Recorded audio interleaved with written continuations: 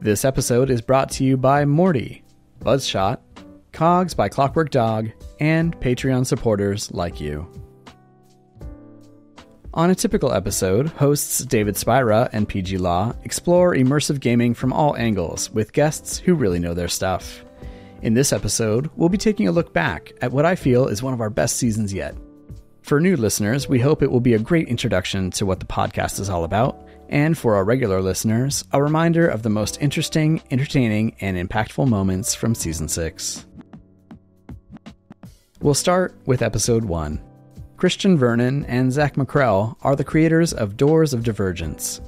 The approach to building their Brooklyn-based escape room started with a challenge to themselves: tackle the issue of replayability. Having played Doors of Divergence many times, it's safe to say that David was impressed with the results. I want to kick off this episode with a bold statement. The work that you and your team are doing with Doors of Divergence is, for me, the most exciting thing in escape rooms in 2023, and it isn't close. I've been wondering why you chose to attack replayability as intensely as you have. Christian, you got to tell him. Well, David, you are partly to blame for this. I think it was the 2018 Transworld Room Escape Conference in Nashville. And I remember you giving a speech of some sort where at some point you had said that replayability is not something that's really possible in escape rooms. And at that point, we had been experimenting with some things with Sanatorium because it had evolved and changed since you'd come through and played it in 2016. And we had already had two diverging storylines and were playing around with things. And I knew I hadn't really cracked it yet. But when you said, yeah, replayability is not something you're really going to find, like escape rooms, you can't really do it. I remember sort of leaning back in my chair and going, all right, that's a gauntlet. Let's pick it up. Challenge accepted. Yeah. So when we had the chance to take the rights for these shows when Indoor Extreme Sports closed down, I knew that the very first thing I wanted to do was really attack replayability from a substantial standpoint. It's funny that is what kind of inspired you, because at the time, I would say that my feelings on that are different now. Some of that is your responsibility, but some of it is also the economics of escape rooms are different than they used to be. Back in 2018, the games were just opening left and right. And as a player, the argument that I had posited from that stage was that escape rooms are opening so rapidly in most places that it doesn't really make sense for me as a player to go back to the same set and same space that I had just been to, because there's another 5 games that open this month down the street from you. That is not necessarily the case anymore, as budgets and level of quality have jumped up so much, especially amongst the higher level games. So I think that you are ahead of the curve on this. I think also in using actors, because even though like some of the first famous escape rooms were like trapped in a room with a zombie, you know, and there is a live actor, but a lot of times having an actor in the escape room, it wasn't really like interactive theater, right? They were maybe a game master or something like that. And so I think in these past few years, as we've seen more immersive theater merging with escape rooms, now you're seeing options for that replayability, if anything, just to play with the actor, right? And you get a different experience then. But it feels like you guys are doing something completely different from that as well. Yeah, I agree. There was a point where there was a lot of actors in escape rooms where it just felt like this is a gimmick. This isn't something you have to have. It's just there so you can put the sticker on the tin and claim that you're different. We're both believers that if you're going to do something in a production, there has to be a legitimate reason for it. I mean, there are certain stories you should only tell in certain mediums, right? And if you're going to have an actor in there, it should very well center around, or at least substantially use them in a way that changes the game, and you couldn't possibly do it without the actor in the room. Yeah, I mean, both the shows just have huge moments in them that you can't achieve with anything other than an actor. Pre-recorded video animatronics, you would not get the same feel that you get from that particular sequence without it being a live person who you've been talking to for 30 minutes. Yeah, and I can vouch for your games, having made very clever and moving and impactful use of performers. You also do use pre-recorded video very effectively. So what are some of the challenges that replayability presents? What are some of the challenges it doesn't present? Shorter list. Yeah, our design cycle, I have to figure, is much longer and much more involved. With any of this stuff, it's tale as old as time. As soon as you start adding that variability in, you change one thing that's going to cascade across everything. This is a little bit of reveal about Heresy at the very least. But one of the things we did, because Heresy was the first show we redesigned, was try and separate the two paths as much as possible with physical space. And that really helped. Obviously means that if we don't move one thing, it doesn't affect everything else. But with Madness, it's all in the same space. So you move one thing, the whole thing cascades. And that's really the biggest challenge overall, is just making sure the whole thing hangs together. It's all cohesive. And you are not leaving too many red herrings for people or anything like that. Due to the unexpected closing of their venue space, Doors of Divergence is currently looking for a new home, and in the meantime is designing their third room in the series, Causality 1971. We hope to see them again soon. When a new form of entertainment arises, new Guinness World Records rise with them. In episode 2, Rich Bragg, founder of the Top Escape Room Project, or TERPECAs, took a moment to fill us in on what it takes to not only achieve a Guinness World Record, but to help create one from scratch.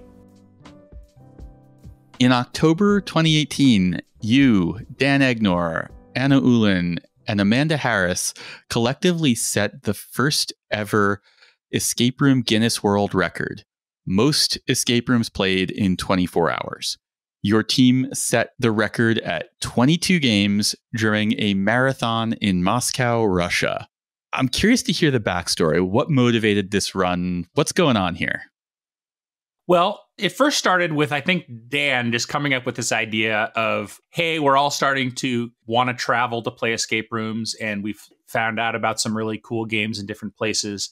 And I don't exactly know what made him suggest Moscow, but he's like, hey, let's go to Moscow. They've got a bunch of cool games there. And so I was like, all right, why not? So we had the trip planned before the whole Guinness attempt. And as we were researching rooms in Moscow, we find that there's this company called Claustrophobia, which had, I don't know, something like 10 locations and like 60 different games, all in Moscow. And they're open 24 hours. So if you want to book a game at 3:30 in the morning, sure, you can do that. And so I was thinking, we've always talked about like, we played 10 games in a day. That was pretty cool. And just over dinner, we were brainstorming and I was like, maybe we should see, like, since we have this sort of rare opportunity where there's one company and they're open all night, maybe we can just play nonstop for 24 hours and see how many we can do.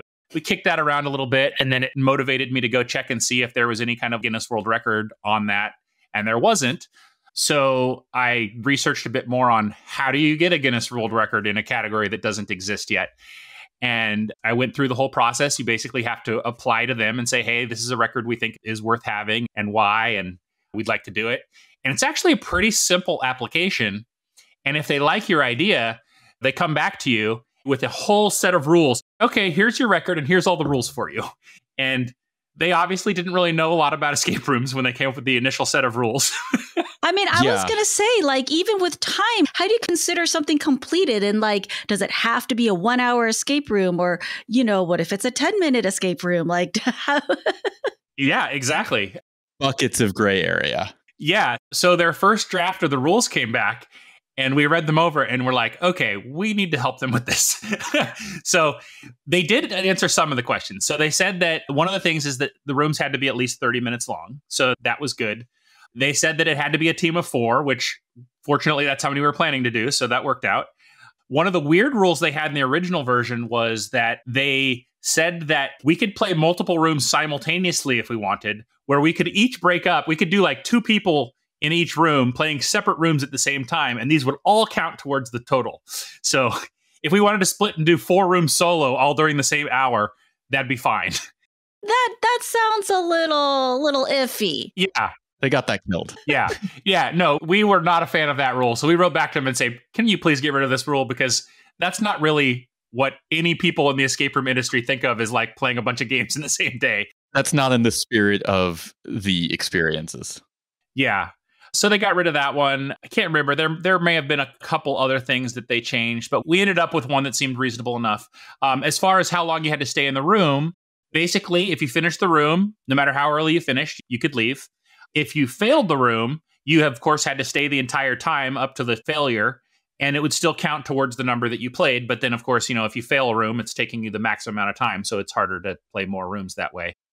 So since I don't think very many of us will be visiting Moscow anytime in the near future, what were some of the more interesting trends or experiences that you encountered there? Because I know that there were a couple of, shall I say, outlandish experiences. Yeah, so one of the games that really stood out to me was a game that was called Sacrum Labyrinth.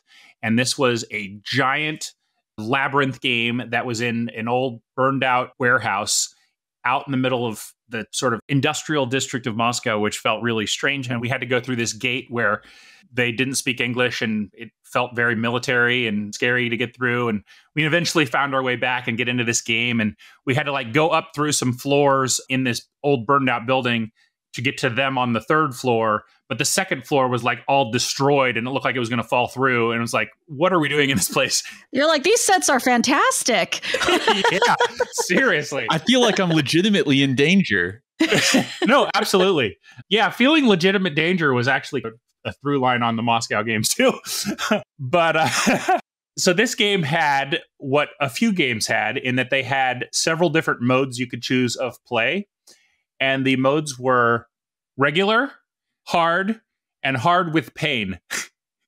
And basically, and this is a horror game, mind you. But if you choose hard with pain, that basically means that they can attack you. This is so Russian. Yes. Yeah. And this was a common thing. There were a handful of games where those were the standard options across a lot of the rooms. And so I think this was the first one we played where we were presented with that.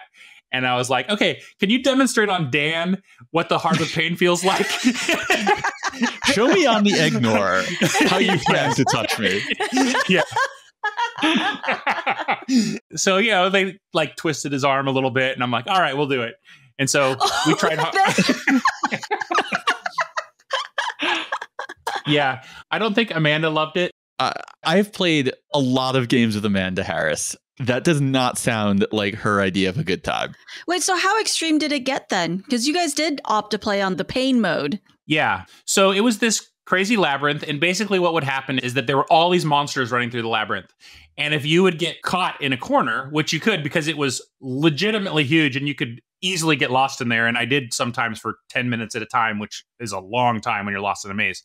The monster would come up to you and basically grab you and squeeze you. And to me, it felt a little bit like tickle torture. To other people, it felt less positive than that. They just grab you and wrestle around with you for a little bit. And then after about 10 seconds, they would stop and give up, run away. And usually when they did that, they would actually help you back onto a path that would help you find where you're going. Yeah, it was a different experience. This episode was full of great stories and also the origin and ripple effects of the TERPECA Awards.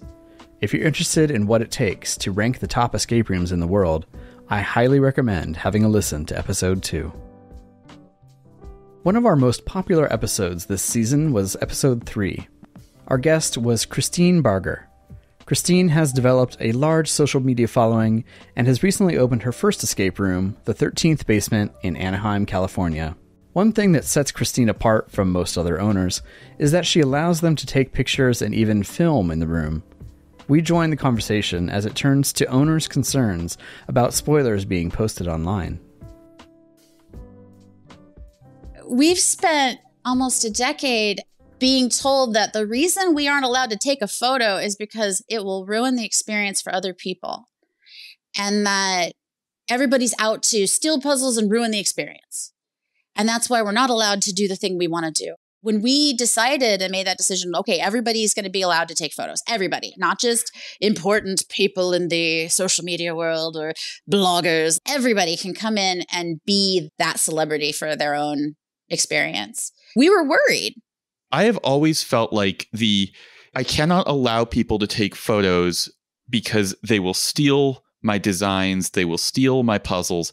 I have always taken that as a Lady Macbeth thing. The lady doth protest too much. Whenever they say that, they're just seeing blood on their hands and they're like, yep, I stole all of these puzzles from that crappy company down the street. Because it's rarely the amazing companies that have really novel, interesting games that are just like, oh, taking photos in here is an absolute disaster for me. No, it's the mediocre companies where I'm pretty sure they copied all their puzzles anyway. So I just hear it and I assume that this is you kind of admitting guilt.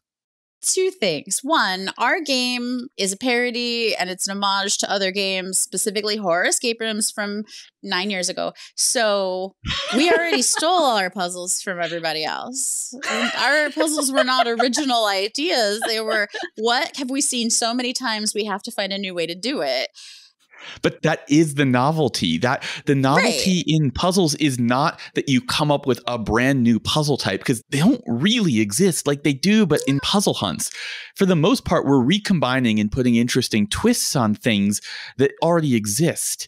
That is the creativity. That is the novelty. We weren't reinventing the wheel. We were just trying to make a better wheel. Yeah. And so we didn't care if anybody thought they were going to steal our ideas. And two, someone came and played our game who is an owner overseas. And there's one puzzle in the game that is actually very much original. It came out of a struggle with a puzzle that just wasn't working. We'd beta tested for 9 weeks on our game, and we still had this puzzle in there, and we thought it was going to work, and it just wasn't working. And it used to be lights and switches and a sign, and we tried many ways to make it work. It didn't work. So I threw together something in like a day to replace it. Because I was like, I got to make an easier puzzle. This isn't working. We're going to rip all the lights out. We had 10 lights in there. We ripped them all out of the ceiling. We just redid it in a day, this one puzzle. And I just came up with something. It wasn't anything I'd ever seen before. I just did it. And we had somebody come play our game. And I wasn't there that day, but Jeremiah said he loved that puzzle so much. He told Jeremiah to his face, I am going to put this puzzle in my next game. And I was so honored by that, because if it was good enough that somebody wanted to steal it and they'd never seen it before, and he has a chain, how cool that I was able to come up with something that I can be proud to say, I really did create that in such a way that no one had seen it before. And I'm really proud of that. I mean, imitation is the purest form of flattery. Exactly. Take all the pictures you want. Steal my puzzles. That's fine. I'm so excited that you're having fun and that we made something that's worth stealing. I would say the amount of gumption that it takes for an enthusiast to actually get off their butts and build something is very low. So most of the people playing are probably not going to steal it and then go open up their own escape room based on all your puzzles. No kidding. There's one other thing about the influencers and photos that I did want to bring up with our room specifically. We've worked really hard to turn our escape room into its own influencer. We spend a lot of time on our social media sharing things from our game. We share in-game moments.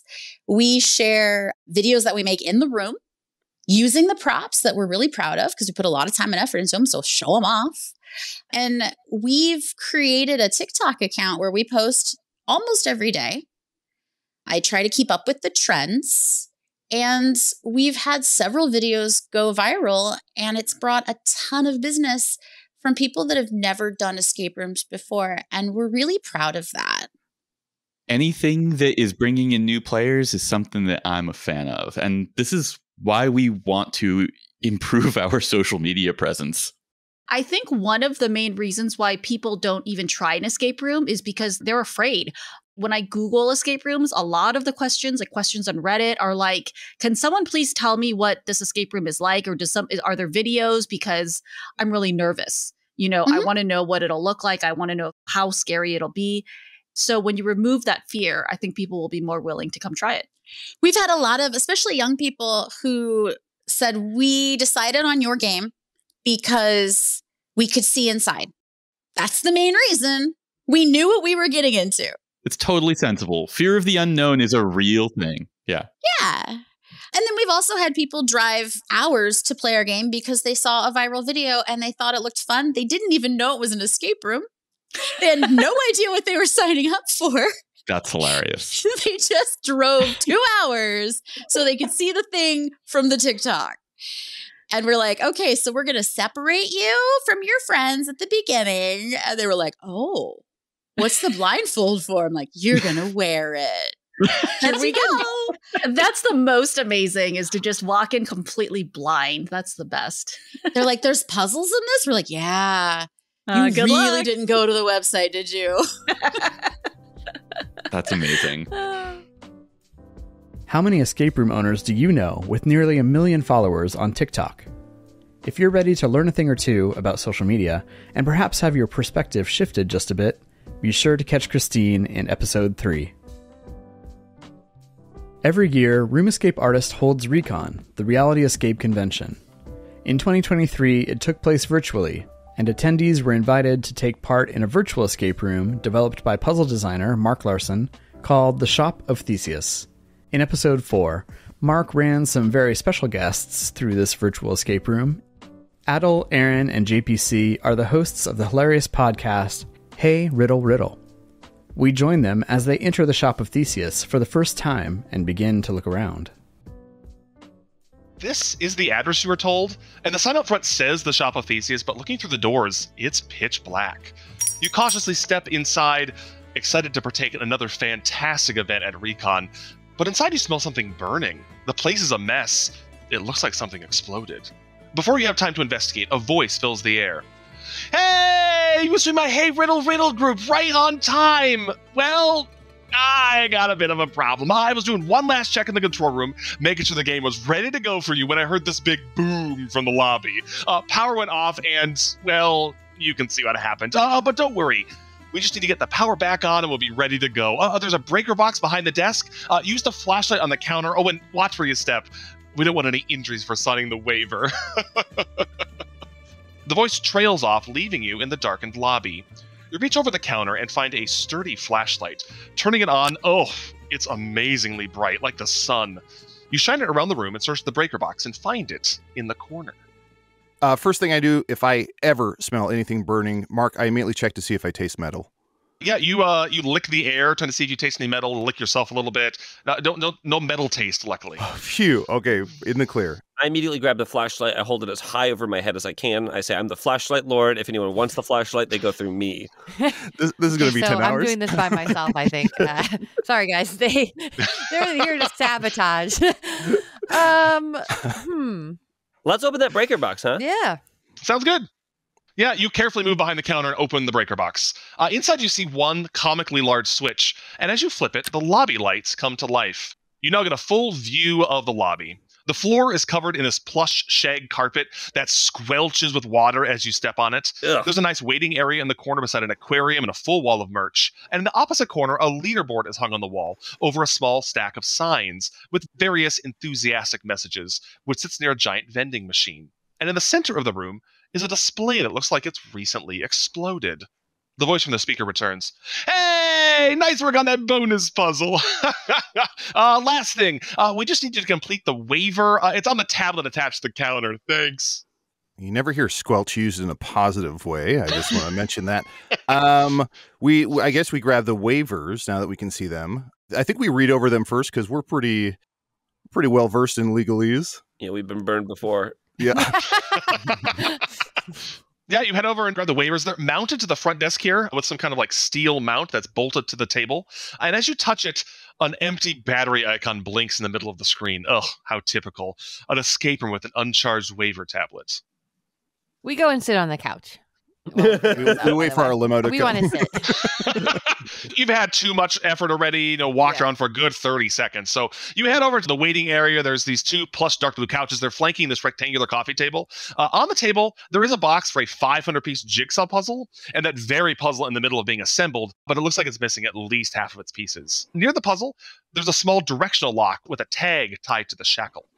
We'll call it a pig jaw puzzle, but that's fine. It kind of doesn't matter that I can tell that it's missing the pieces. I've seen a puzzle, and now I must complete it. So I will. I'll be sitting down and working on the puzzle. If His brain is broken. That's been an episode for GPCs. He works on the jigsaw puzzle. Well done. Yep. Is there like a charger anywhere that we can find to plug in our tablet? Yeah, you search around, check around the waiting area, looking at the box for the jigsaw puzzle, around that weird directional lock that's on the table, under the couches, you check your pockets, you don't see any kind of charging cables there. In fact, you go over and check the waiver out, you check around the outside of it, there's no port to plug anything in here, you're really not sure how this thing gets charged. Well, it obviously doesn't. That's the answer. That's bad engineering. That's what I say from my puzzle. I got a question. This lock that is by the puzzle, what kind of lock is it? It's a directional lock. Okay, you're going to have to help me out here. I'm going to need way more than that. Yeah, you pick it up and you take a look at it. There's a little tag tied to the shackle. That tag does read, if it were left up to me, this lock is downright good. So we take the directional lock and we go left, up, down, right. Sounds good. You move the buttons in those directions, but the shackle fails to open. Hey, I don't know if you've seen one of these before. It's called a directional lock. You can move the button in the middle up, down, left, and right to input a series of directions. But before inputting a combination, make sure you squeeze the shackle twice to reset it. Okay, squeeze the shackle and try the exact same thing. Left, up, down, right. Yeah, you move the button in those directions, and the shackle now clicks open. Congratulations. You now know how to open the sample lock in the lobby. This is a real thing. I'm Googling this, and this exists. Really? Huh. I bring out a cake. We celebrate small victories all around. A day or two passes. Yeah, it's not attached to anything. It looks like it's just a sample lock in the lobby to teach people how this lock works. Perfect. Mark, I see an aquarium in the room. Am I able to go up to that? You bet. By the waiting area, there is this large aquarium. Amid the confusion of the room, something has sailed through the glass and caused cracks to form halfway up the sides, spiderwebbing up to the top, emptying most of the tank onto the carpet. In the tank, one large red fish looks stressed as it barely fits in the remaining water. Next to the fish is what looks like a black plastic pencil floating there. And the top of the tank has these rows of metal bars on it, preventing you from sticking your hand in. Looks like they didn't want patrons messing with that fish that's in there. Okay, so there's a black pencil next to a red fish. Mark, I use my powers of observation and deduction to see if this red fish is a herring. You think back to your classes on fish types, a massive amount of stuff you've got in your mind palace there with those fish. Thank you. You can't quite remember exactly what it is, but it might be of the herring family, yeah. Okay, yeah, we ignore this black pencil. Reading a 5-star review of a directional lock from about 5 years ago. And the guy titles the review, "Why didn't I think of this? Why didn't you think of this? What are you, a lock idea guy? What do you mean, why didn't you think of this?" Also, were these invented in the last 5 years? DPC, I was really looking forward to being the agent of chaos on this episode, and I'm really frustrated that you just decided it was you. Go to a pizza place and be like, "Why didn't I think of this? What are you talking about, man? It's been around for 1,600 years. And the insanity continues as these agents of chaos work their way through a series of devious and clever puzzles. You can also catch Adel and others on the podcast Hello from the Magic Tavern, one of my personal favorites. If you'd like to go to Recon, tickets are on sale now for Recon Los Angeles, which takes place August 18th and 19th, 2024. Just go to realityescapecon.com for tickets. Don't miss out. PG is a talented puzzle creator, and she took the opportunity to show off her skills in our mid-season Halloween Spooktacular. She was joined by David, Tommy Haunton, and Anne and Chris Lukeman for a spoopy night of quizzes and challenges. Chris capped off the episode with a scary story that will chill any escape room enthusiast to the bone. I don't know if this story's true, but this is what I've heard. 5 years ago, on a night just like tonight, in a town just like your town, 4 friends decided they wanted to play an escape room. They searched online and found one nearby. The website claimed that it was the exciting new entertainment craze, but also so much more. Among the list of themes, the friends were entranced by one game, The Haunted Magician's Office. What fun, they thought. This was the perfect theme for a brisk October evening. The description was fantastical and exciting, but there was something missing. As they searched and searched through page after page in the website, They could only find stock photographs. There was not one single image of the venue to be found. Only green-screened actors in staged photos in front of various locales, cartoon drawings of fantastical locations, and poorly photoshopped movie posters from last summer's blockbusters. But the business had 5 stars on Google, so it had to be great, right? The 3 friends booked the game. Later that evening, as it began to grow dark, they followed the directions on their GPS and arrived at an abandoned industrial park. Not a soul could be seen. the scariest part. Cue lightning strike. It was okay, though. The friend who booked had just received an email that explained the location was in the warehouse district, and if the booking was after 5, it would be pretty dark. Rent was probably much cheaper here. But as they grew closer and closer to the pin on their phone's map, they got worried. It was 8:12. Their appointment was for 8:30, but they had been sternly warned to get there at 8:15 to sign waivers, so time was of an essence. Would they make it? Just then they rounded the corner, and there it was, a singular light in a row of closed offices. They had arrived. As they walked in, never more confident of their skills, ability, and punctuality, they looked up and saw a grisly sight. There was a desk in the waiting room, and above the desk, there was a leaderboard. On the leaderboard, they saw the name of their game. And next to the name of their game, they saw their doom. It took a moment to sink in, but their spirits were dashed. This would not be the exciting night of puzzles and adventure they'd hoped for. Written in dusty chalk on the leaderboard was their imminent, inescapable demise, for they saw the room only had a 20% escape rate.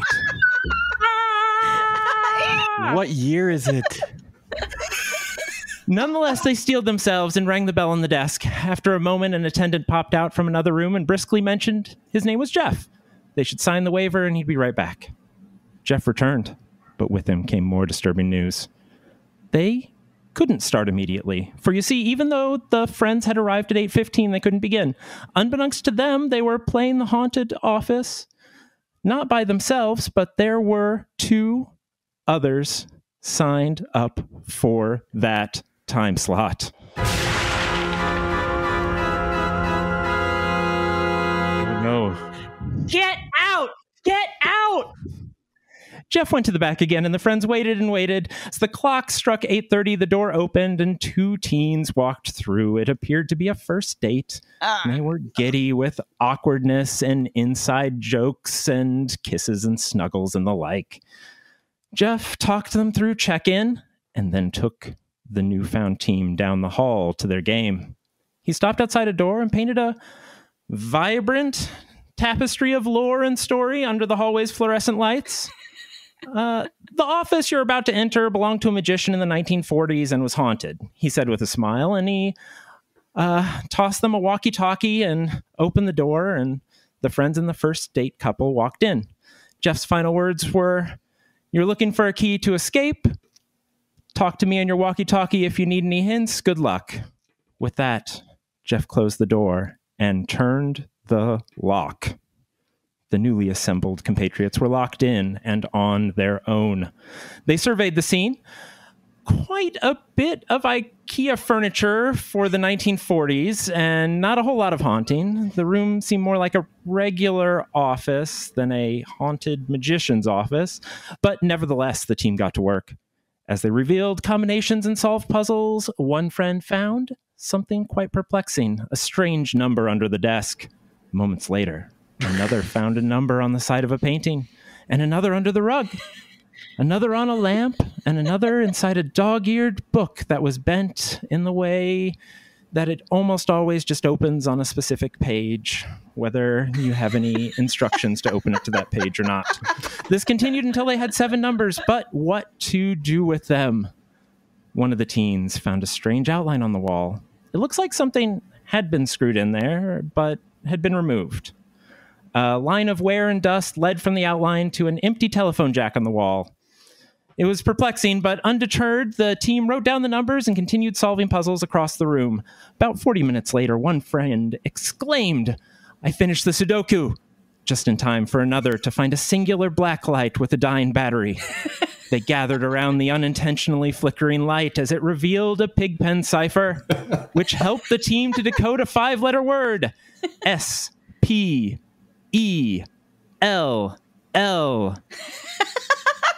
That word opened a locked box to reveal the key that unlocked the door for their escape.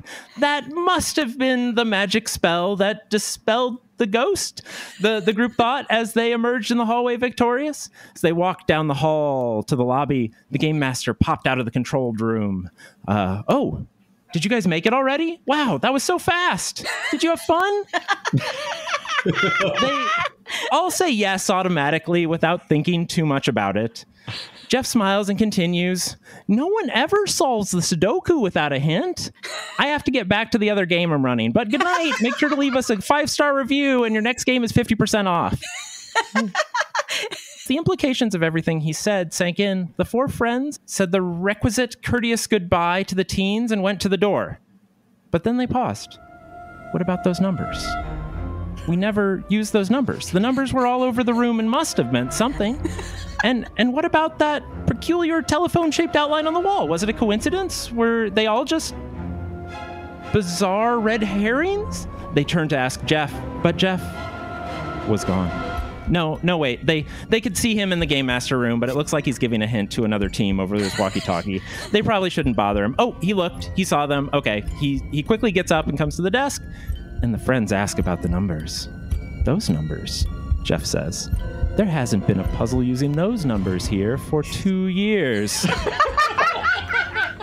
The 3 friends eventually left that escape room and got back into their car, forever haunted by the knowledge that those clues persisted in the game.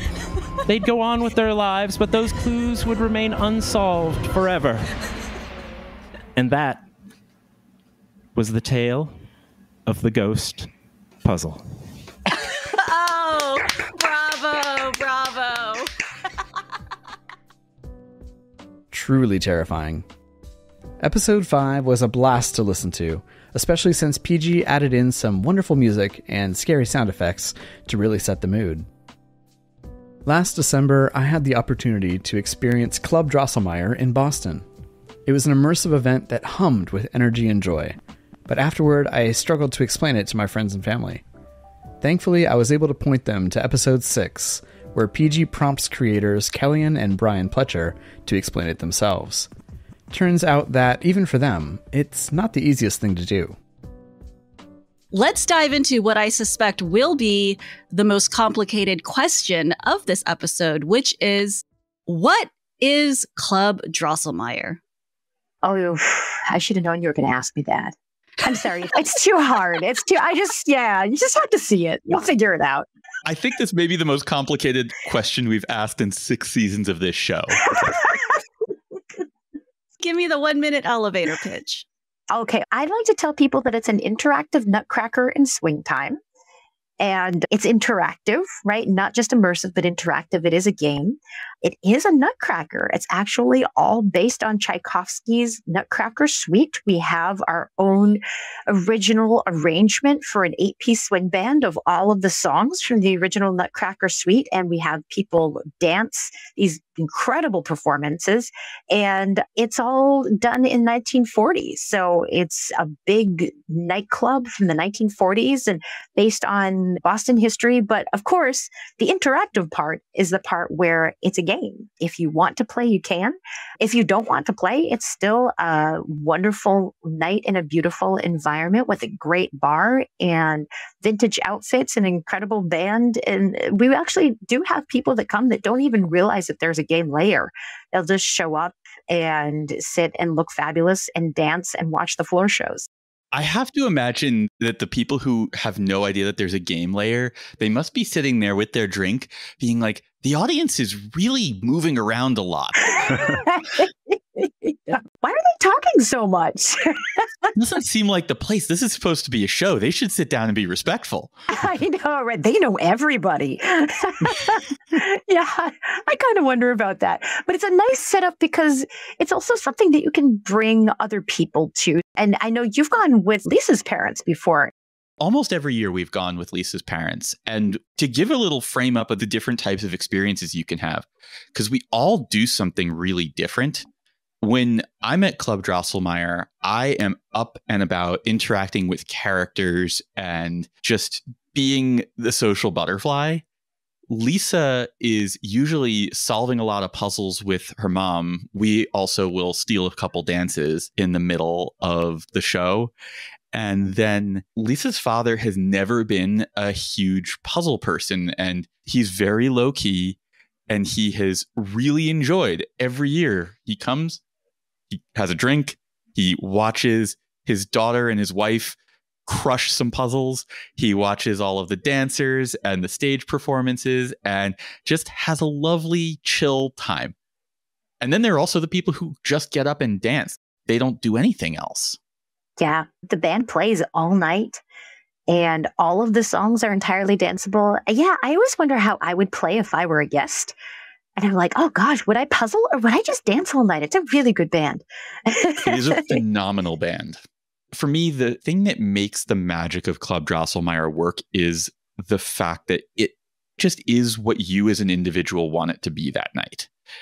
And that is such a strange thing in the immersive world. If you show up to an escape room and you don't want to solve puzzles, you don't want to interact with the props, you don't want to do anything, that escape room is going to remain still unless you have a very extraordinary game and game master that has figured out how to pull you through it.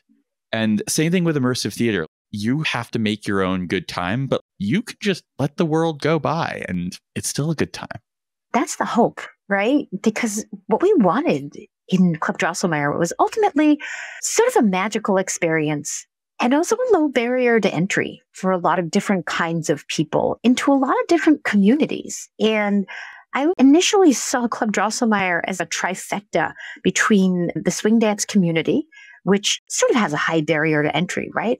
Like some people have done a little bit of swing dancing, but they find it a little intimidating. The actual people who are really good at it are very intimidating. As someone who has been dancing for a long time, but I don't consider myself fantastic, it is wonderful to watch and intimidating to dance with or next to people who are really good at this stuff.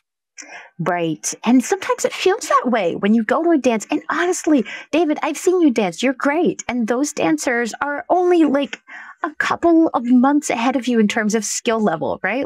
They're wonderful dancers. They're performers, but it's not quite as hard as it looks. I'm going to give them more credit than you're giving them, and I'm going to give myself a tiny bit less. Well, they're my friends, so I'm allowed to be like, oh, that's easy. But yeah, I do feel like people tend to find that kind of environment as sort of a high barrier to entry, and they're scared to go to a dance where everybody's dancing. They're the only one not dancing. Dross, we wanted it to be a place where you could go in and you could feel like you belong there, and you could feel like there was something special going on, and maybe you would dance, even if you're not a dancer. Even if you consider yourself a little intimidated by those other dancers. We love this idea of there being these on-roads to these different communities, different ways to experience the show. Tune in to the rest of episode 6 for insights into everything it takes to turn a Masonic hall into a beautiful dance club from the 1940s. And be sure to check out the show notes from this episode to see PG dancing in a Janet Jackson video. For episode 7, we invited on another brilliant couple from Boston, Marie Huber and Nico Cesar, owners of Red Fox Escapes. They're known for their attention to detail in design and analytical approach to business, but I was most intrigued to hear about their fraught relationship with the ever-present directional lock and how sparks fly when they inevitably fail. After I played your game, The U-Boat, I wrote a piece about your unique approach to modifying a directional lock, which may have caused some stress in your life. Can you explain what you were doing and why you don't do it anymore? Master, who makes the master locks, they have always emblazoned their symbol in the front of their locks. And so it was a directional lock. And I just felt it looked so modern.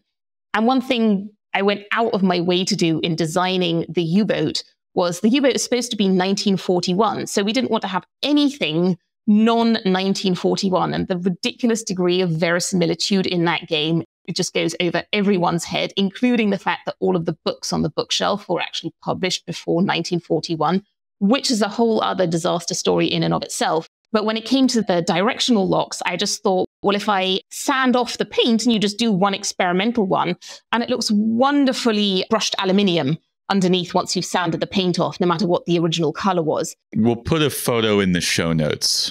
Yes. Oh, thank you. The problem with those master locks, and I think the reason that they got discontinued, is that they are very fragile. And I would say probably only 50% of the ones we ever bought actually worked out of the package. Because if you drop them, if you open them up, they've got very fragile plastic parts inside. And so if customers drop them, that already breaks them.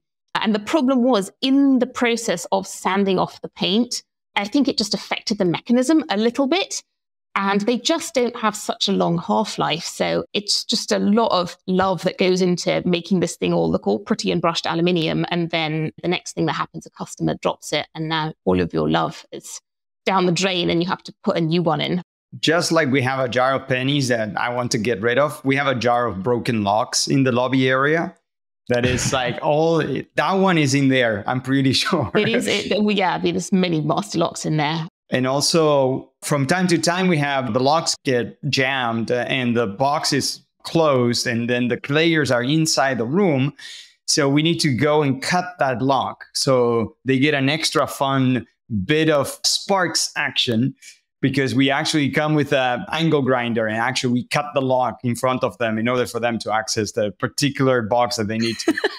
Lots of our customers have said that was the highlight of their game, was watching us just make all of these indoor fireworks cutting off the lock. A note to any escape room owner out there, I wish I had done this sooner, but I've now done it with almost every lock where it's possible. I have drilled a hole in the shaft and I have chained up the lock next to where it belongs.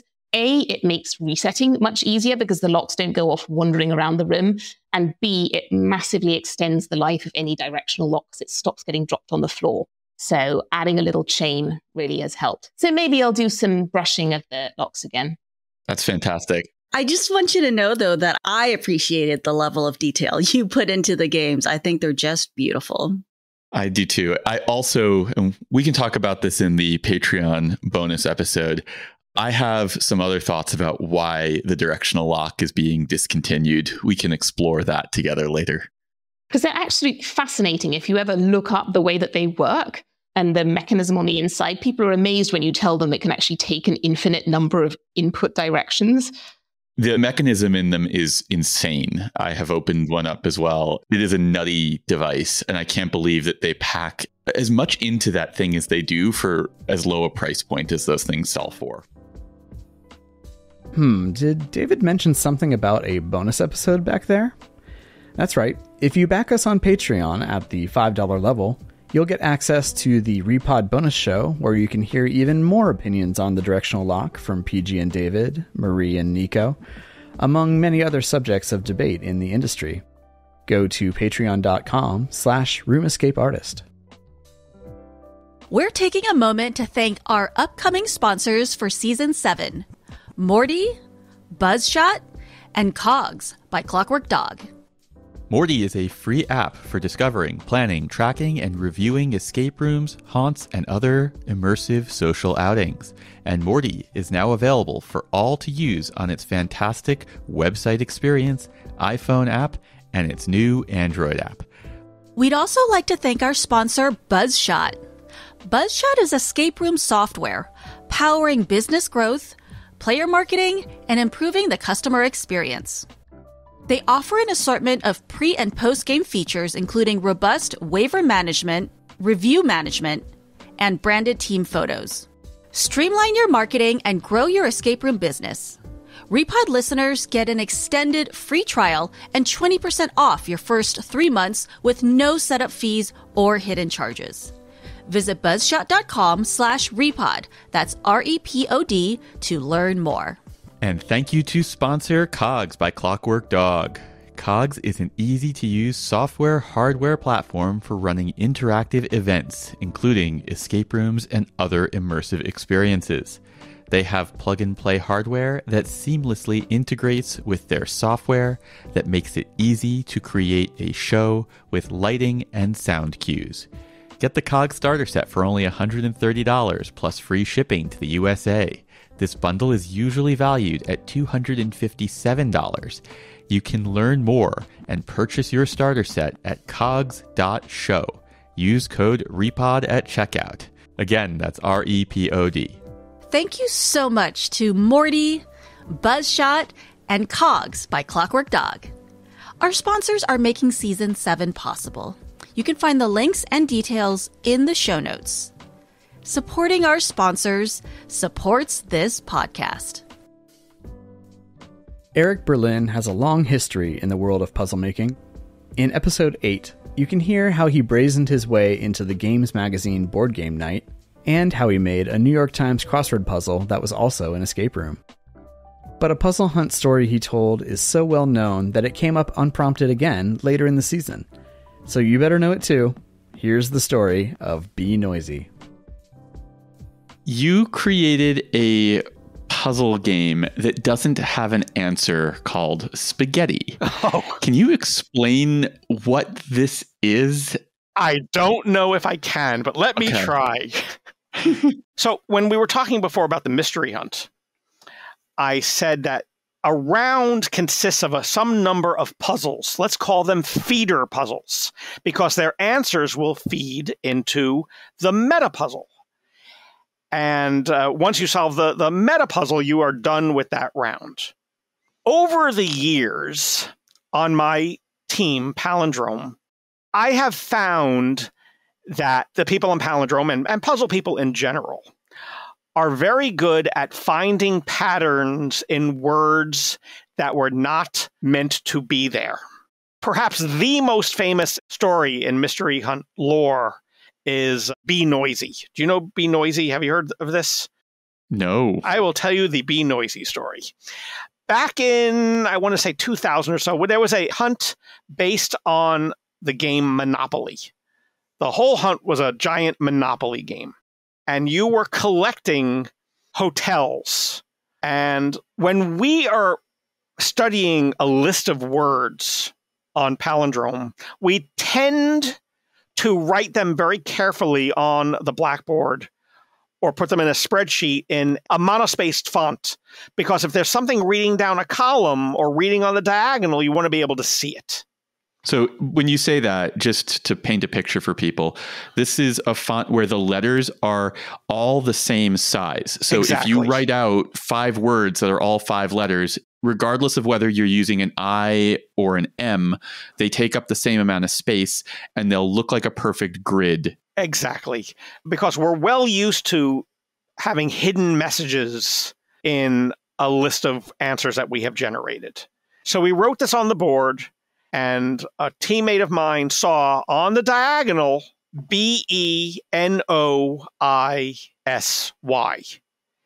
Now, this message, Be Noisy, did not use the last answer in the list, which was weird and probably therefore wrong.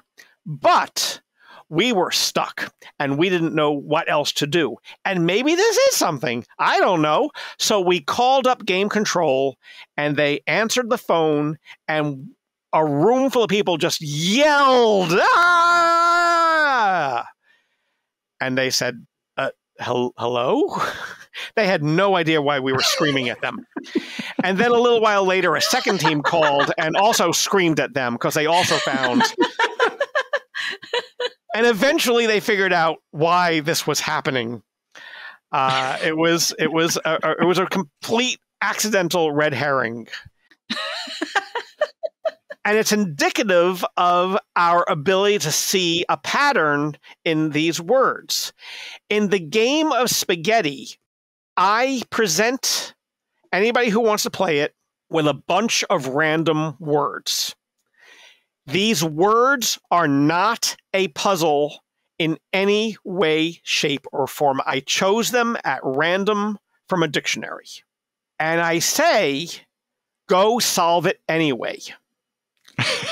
Find the answer to this random bunch of words.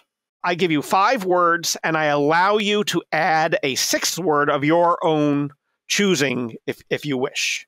So you have 6 words. They are completely nonsense, And yet, inevitably, somebody in the mystery hunt community, somebody in the puzzle community finds an incredibly elegant solution that takes you to an answer. Sometimes I wonder whether I chose these randomly or whether I subliminally chose words that have a pattern. There was one time that somebody saw that each word had a single duplicated letter.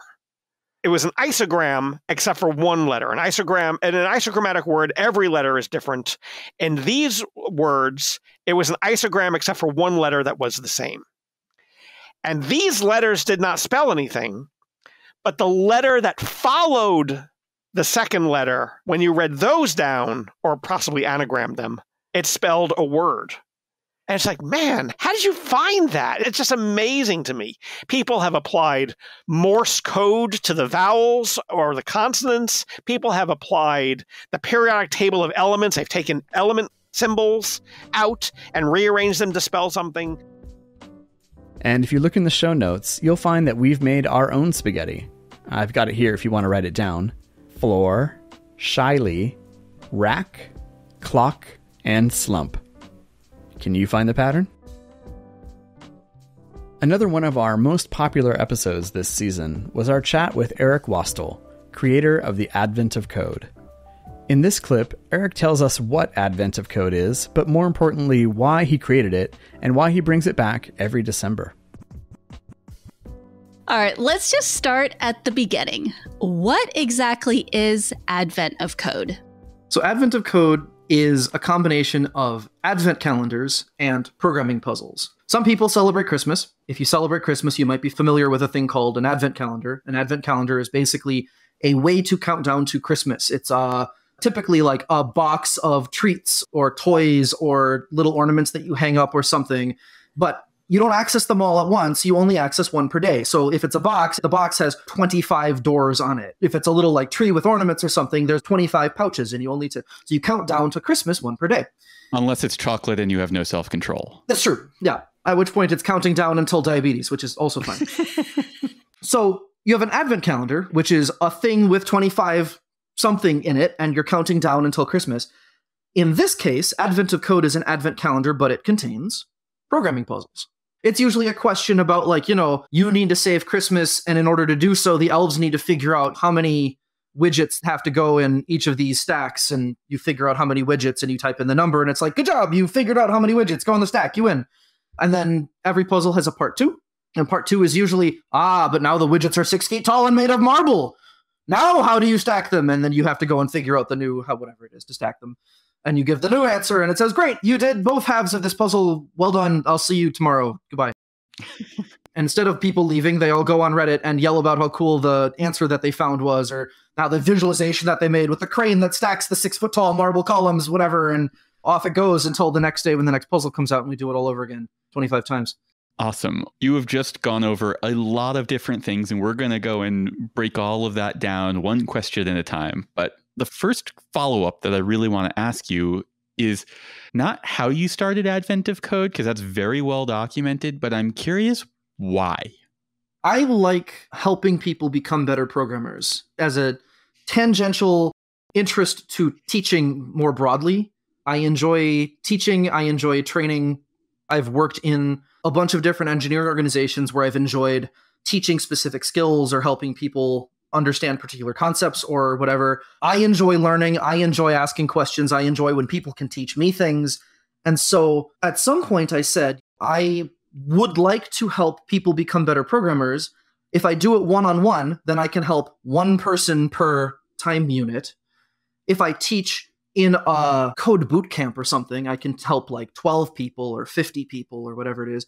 If I teach at a university, I could teach like 700 people at once, right? If I teach online, and it's not something where I'm spending a fixed amount of time per person, I can teach an arbitrary number of people. I love teaching people stuff. I love helping people get better at programming. And so Advent of Code was one of a lot of different ways that I've tried to do that. All of the other ways failed miserably, and Advent of Code got picked right up. So it's a lot of luck involved there as well, but I made it in the interest of just enjoying helping people improve their programming skills, which is, I know, kind of a very specific joy, but it's true. We love making things that help people improve their escape room design and playing. So I don't think it's that far a distance there. I think yours might be more practical in the grand scheme of things. One of the things that I found that I struggle with a lot when I'm learning, for example, like new programming concepts or things in that domain, is it is really easy to find a programming language, Google top programming languages and pick one. Find a programming language, no problem. It is really easy to find documentation on that programming language. Okay, great. You found your programming language, Google programming language name, documentation. The first hit is right, you're done. It is really hard to figure out what you should make now that you've found a programming language, right? You, as a beginner programmer, have no sense of what project is hard and which one is easy, right? There's an XKCD about this, where this programmer is given a task that it's like, we need you to write a program that'll figure out whether a picture is taken in a national forest. And they're like, yeah, that's no problem. I'll just do a GPS lookup and tell me. And whether the picture is of a bird. And they're like, I'm going to need a research team in 5 years, right? Because it's a completely, but like as a beginner, if you're going to sit down and say, I'm going to learn this programming language, I'm going to practice some stuff, let me tackle a problem, knowing even what to begin on and what to tackle on is impossible without finding somebody who can already know and can already tell you, or trial and error, right? There's no way to discern the nature of difficulty in software as a beginner without a lot of extra effort. Giving somebody on a silver platter, here is a problem that I promise will be pretty easy, right? It's not going to be trivial. It's not going to be automatic, right? You will have to do some assessment and some thought. You might have to look up specific skills in that documentation you just found a second ago. You might have to look up, like, how do I take a sequence of letters and reverse it, right? Or you might have to look up, like, how do I get letter number 7 out of that list, or right, something like that. But now that I've given you some bite-sized problem that is within your grasp that you can do, now you know what to tackle, and you have a reason to tackle it and a reason for those concepts to actually stick in your brain.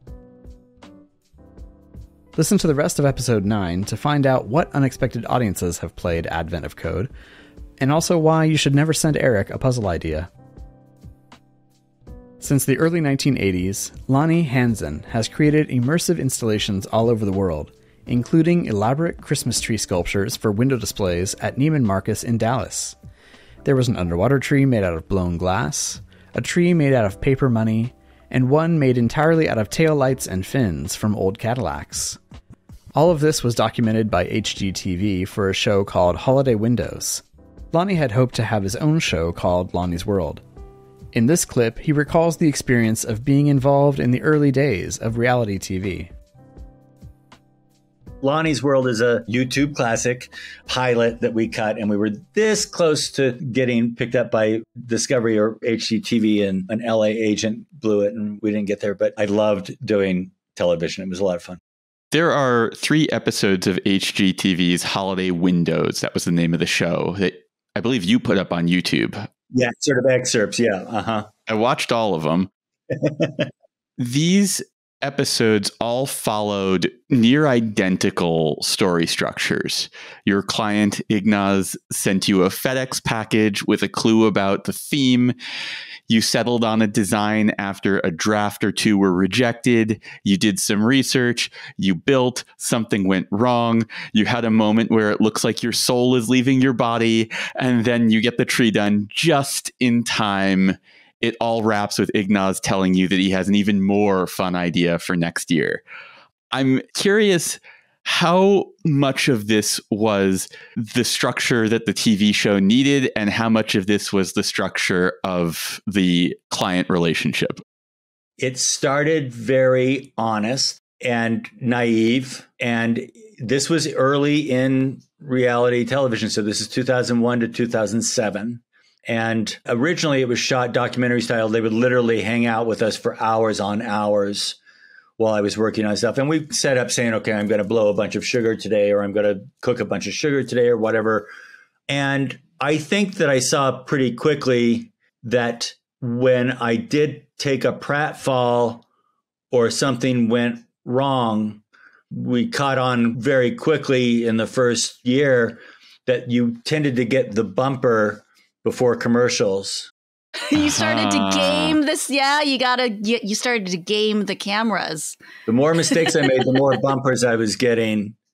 And the versions that are on YouTube are cut downs of my track, but those were hour specials. Those were hour-long specials. And you also followed Macy's and you followed the other window dressers. We ended up with the finale in the first episode that we did.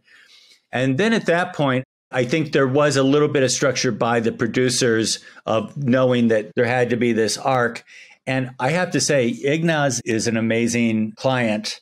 But you mentioned that moment that the blood runs out of my face and that I'm going to lose my soul. I like on the sugar. I don't know if you saw the sugar tree. Oh, I did. It looked like a hellish project. It was a hellish project. The other ones looked like they were challenging. The sugar tree looked like a miserable project. I was learning sugar in Denver, which has zero humidity. Yep. And then we had to go to Dallas. We had to drive everything down there and we had to go to Dallas and cook in this fabulous $1 million kitchen, which was cool. But we had to use dehumidifiers and there was the humidity and everything. And I would literally walk out the door with a piece and it would just blow up in my hands because of the humidity. That moment when I dropped a hammer through the bottom 4 feet of the tree, I was just getting it. We really were 4 hours out. And as I dropped the hammer and it breaks up all of these huge sugar discs, that was the moment that they tested the drop curtain outside. And so I make this mess. And the moment that I make this mess, the curtain drops from the window in rehearsal. And Ignaz is on the other side of the window looking at me with all of this broken sugar in my arms. So sugar surgery was for real. It looked it. I've been involved in enough client projects to know when like a catastrophe looks real. And that was the one that looked truly like an actual disaster that you were having to put back together. Yeah, I was truly scared. So, you know, I would think that by year 6 or 7, I know that by the time we got to the money tree, we were beginning to think about things that could go wrong. That makes sense. And I remember standing there and they'd given me this little hand device that I could have behind my back. And when I'm talking to Ignaz about the tree, because we had to put a glass railing around it because of federal laws and stuff, nobody could touch it, blah, blah, blah. And he was going to have me lean too hard on the glass railing and break a panel. And they gave me one of those little devices, you know, to shock the glass. You're doing stunt work now for this show. We're having this conversation and I'm trying to be casual and I click and it doesn't break the glass and I click. And the cameras are rolling and we're trying to be cool about this. And then I see out the corner of my eye some construction worker that just kind of rolls his eyes and takes a hammer off camera and hits the pane of glass. Because he was there with the next replacement pane of glass to put in. Don't miss episode 10 to hear more incredible stories from Lonnie and more about his recurring seasonal installation, Camp Christmas. Summer Herrick is the co-founder of Locurio in Seattle. Locurio is one of the earliest escape rooms to embrace storytelling and expand the medium into something new and different. In episode 11, David was curious about how the role of Summer's experience as an avid player informed the approach to designing her iconic games. I took a look at the TERPECA data, and you are one of the most experienced escape room owners in the world as a player, and the most experienced owner that we've had on this show. Aside from enjoyment, what does expanding your experience as a player do for you as a creator? So much. Look, I have a lot of people that contact me saying, I'm thinking about opening an escape room. Can I meet up for coffee with you? And I try to always do that. I'm very encouraging. As a player, I want to see more games open. But the biggest piece of advice I give any of those people is play games. Play more games. There's so much to be learned. There's things to be learned from good and bad games, or less well-designed games, let's say. I honestly firmly believe that the most you will ever learn as an escape room player who wants to be an owner is from playing absolutely terrible games and seeing all of the creative ways that negligent owners have come up with to just torture you as a player and suck the fun out of the experience. We have interviewed enough escape room owners now to know that half the time the origin story starts off with, I played a terrible game and it inspired me to make one that was better than that one. Yep, absolutely. Just so many lessons you can learn. And I always like to say that I design from my player point of view. So I design the things that I want to play. I design the things that I'm always like, ooh, why haven't I seen this done? I try to think of ideas that I haven't seen in any of the, I don't know where I'm at exactly, 860-ish games that I've played. Wow, you weren't kidding, David. That is pretty experience. You're only a little bit behind David. I wasn't being hyperbolic. I mean, look, that might also be part of the reason the little Curio has designed 2 escape rooms in 8 years. So I should probably stop traveling quite so much. But I do think it's so important because it blows my mind whenever I hear an escape room owner or creator say that they don't play escape rooms. It's like a novelist saying they don't read other people's books, or a chef saying they don't eat at other people's restaurants. Like, how are you supposed to know what is good or bad without putting yourself into the shoes of the person experiencing it? And it's not just, oh, this game, they're not maintaining it, so all the tech props are broken. I'll never do that. That's a very basic level. There's also just the level of being able to feel what game flow feels like. Game flow is such an important thing that so many people overlook. And there's really no better way to teach yourself what good game flow feels like than to go play games that have it, because you just know as you're going through an experience, I am feeling cranky. I am feeling uninvolved. I am feeling like I don't know what to do next. Having those moments is just so important to teach you how to do things right or better or more in line. And we're all different as players. So, people will pick up different lessons and go in different directions. But aside from being inspired by great games, which is another thing that's huge for me, I play a great game. I get so excited. I get so excited to get back to the drawing board and design my next thing. But just really, though, learning what feels good as a player, what feels right, what transported you. I often say that my favorite moments in escape rooms are the ones that make me just spontaneously clap. Yeah. When was the last time that happened? Oh, gosh. This actually wasn't an escape room. It was in a puzzle hunt that I just played where I had the aha moment. The little thing in my brain just clicked into place. Mm-hmm. And all I could do was go, like, literally, these are the noises coming out of my mouth. Just,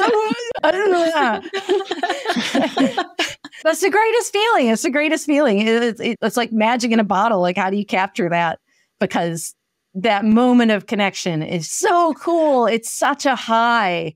It's why I love puzzling and why I love escape rooms.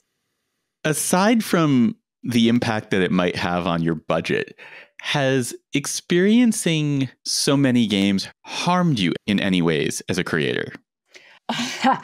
Certainly, I have played a bunch now in various European countries, and seeing the scope of what people are able to do over there, it can be a little disheartening as far as, look, some countries, some cities, the rent is much cheaper, or the staffing is much cheaper, or the regulations are much lower. So I have seen some cool stuff. You go overseas and you play like a 5,000 square foot room, a single room, or you play a 3.5 hour game and they're charging the same sort of prices that we charge here. And it's like, oh, I can't keep up with that. And it kills me.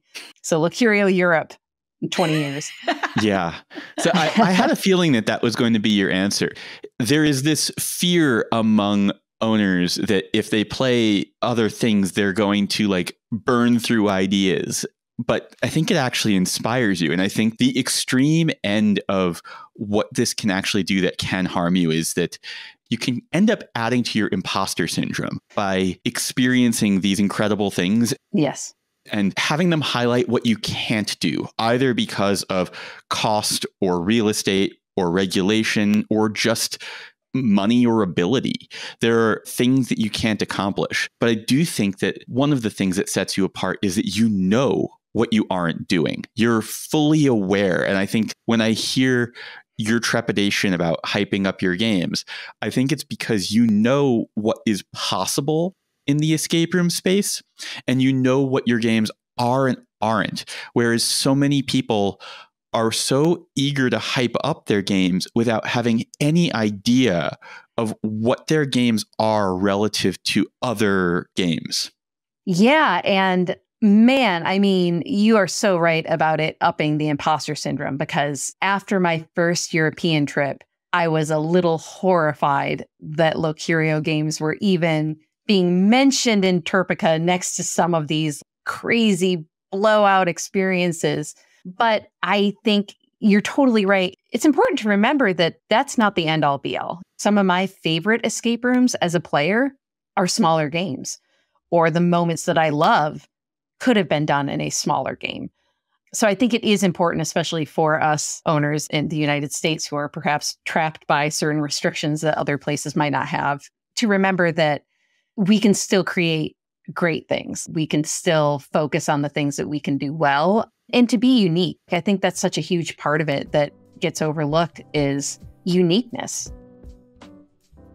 Locurio is currently working on their third game, set to open in 2024, and they promise a deeply emotional story with loads of theatrical elements. So be sure to keep your eye on their social media channels for further announcements. Episode 12 brought us even more fabulous creators as we welcomed Mike Dold and Rick George of Doldrick's Escape Room in Orlando, Florida. They've built the entertaining and iconic games Captain Spoopy Bones and the Magnificent Quest for Some Other Pirate's Treasure, and Crazy Train, the Ballad of Schemin' Plots. Here, David prompts Rick to talk about the experience of running an escape room business while raising a family. You and your families are living this business, and it shows in the consistency and the quality and the love that you feel in each and every game. There's a trade-off here, and I know you know it. And what you've built is absolutely incredible. And however you choose to end up continuing with it, nothing but respect from here. Well, how wonderful to grow up as a kid in this amazing escape room that your parents run. My parents have a jewelry business. And so I grew up going to jewelry shows, but it was like looking at, I don't know, a bunch of like old rocks. people trying on jewelry and me having to wipe down the showcase every 5 minutes. That's funny. My son was born 7, 8, 9 months before we opened. And so, I mean, he's strapped to me. There's pictures of me and Mike dealing with the contractor, and I got my kid strapped to my chest. We had the pack and play up at the front desk. I mean, when you say like to grow up in an escape room, my oldest, he spent the first 3 years of his life at the escape room almost every day. Yeah. Not the best father in the world, having my kid there till 1 o'clock in the morning. But he's not waking up till, 1 p.m. It's all right. But it's tough. It's still tough, and it's tough for different reasons now. But my oldest going up through all the different aspects of the business, and I'm sitting there answering the phone, and I'm running a game, and I'm trying to feed him in the high chair next to me, and all the way to him sitting in my lap and him hitting the talk back button and like talking into the microphone. I'm having to tell people like, oh, don't worry, that's just my kid. And now I've got him reading scripts and doing voiceovers, and he loves it. And he's in our latest game. He's great. He kills in Crazy Train.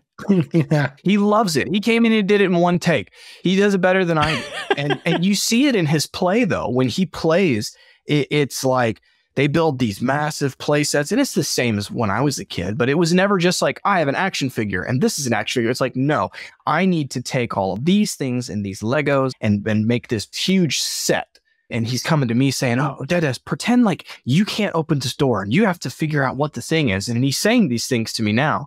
And so he's growing up in this thematic world where at any time he walks through the door, he can go and run through lasers, or he can go and see fog machines. And he does it and he loves it. And he still enjoys, for the most part, coming to the escape room. So it is different.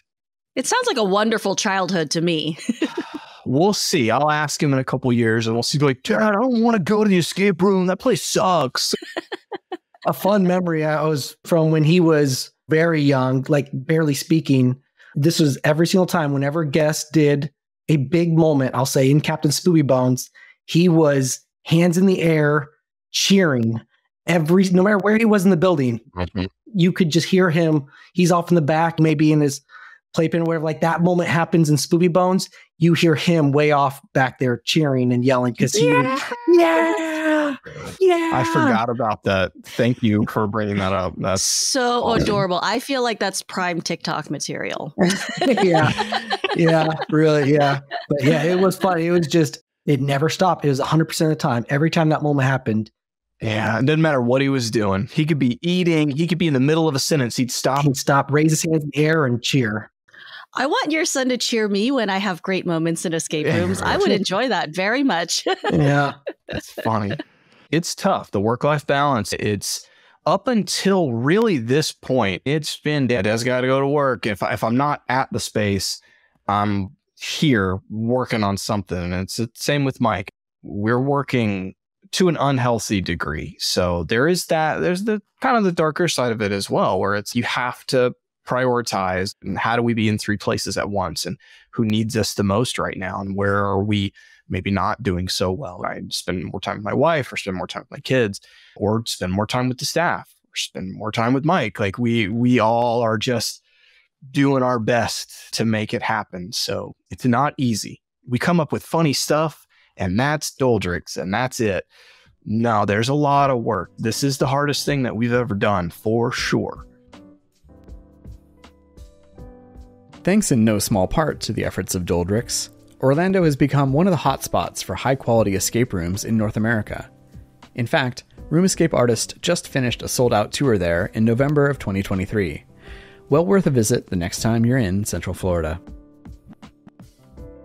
For the final episode of the season, PG and David welcomed back author and podcast host AJ Jacobs, along with Greg Pliska, his chief puzzle officer. Together, they release a popular daily short-form podcast called The Puzzler.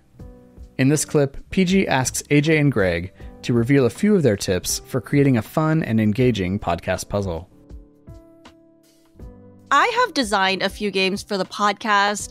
We had a Halloween special edition that was mostly puzzles and trivia, but it's really difficult to create games exclusively for audio. And we talked about a few things that make for a good audio puzzle, but do you guys have any other tips of what does make for a good audio game or puzzle?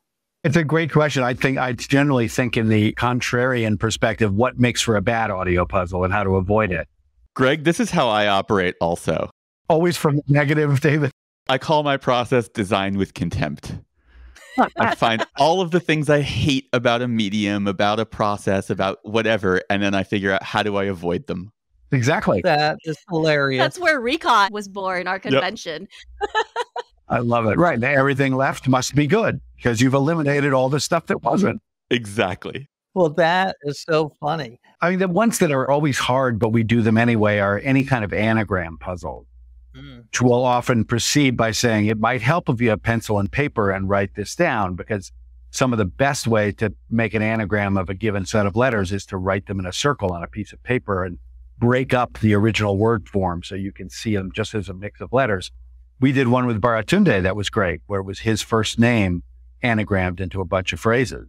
He's the most anagrammable name in history. I was really impressed with that whole sequence. I couldn't solve those at all listening, Really? but I was really impressed at the construction of them. Anagramming is hard even when you can write it down on a pen and paper. And I have to write down anagrams vertically. If I write it horizontally, I can't read it as anything other than left to right. What a great solving tip. Oh, I love that. I find if I put the letters vertically, it helps me be able to move them around mentally and not get trapped in reading them left to right.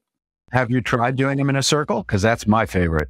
No, but that's a good tip. Or just like a jumble. I thought of another thing that I like to do that I think makes for a good audio puzzle, and that is to have the guests say something goofy. And Greg is very good at this. He had one based on Poker Face, Lady Gaga's Poker Face. So all of the answers began with the sound po, and you had to answer them in the poker face. Like you had whatever it was, Poland. You had to say that. And we just recorded one with Mike Reese that I'm very excited to play because we have a do puzzle. So all of the answers have the sound do. I'm terrible at it. Go.